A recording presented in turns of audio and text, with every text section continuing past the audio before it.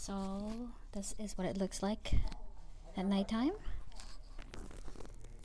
Now I just discovered, you know, key to make that, you know, look like a disco light. Pretty cool, huh?